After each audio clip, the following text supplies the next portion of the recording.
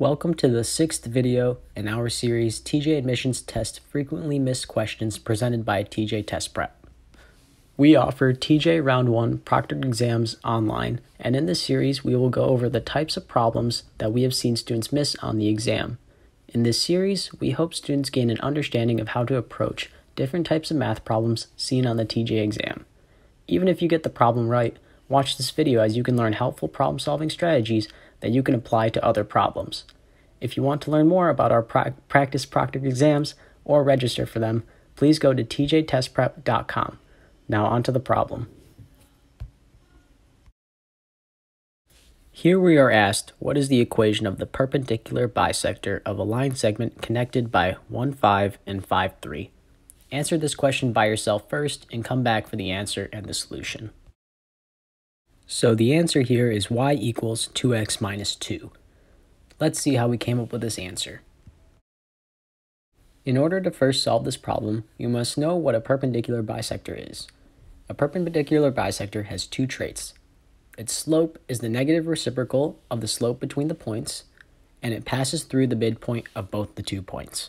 Now the first step in solving this problem is finding the slope of the line connecting 1, 5 and 5, 3. Which we can just use our slope formula of change in y over change of x, which gives us 3 minus 5 over 5 minus 1, which then gives us negative 1/2.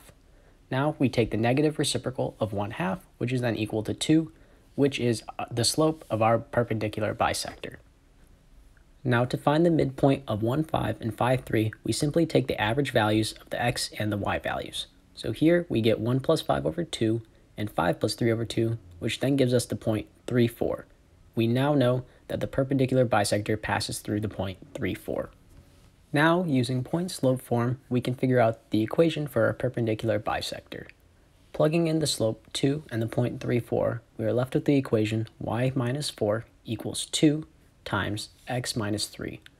That simplifies to 2x minus 6 plus 4, which then leaves us ultimately with our final equation of 2x minus 2 equals y.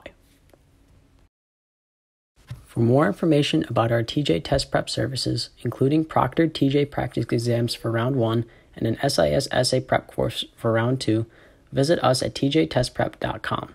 If you are interested in our services or like our videos, please contact us at prepfortj@gmail.com.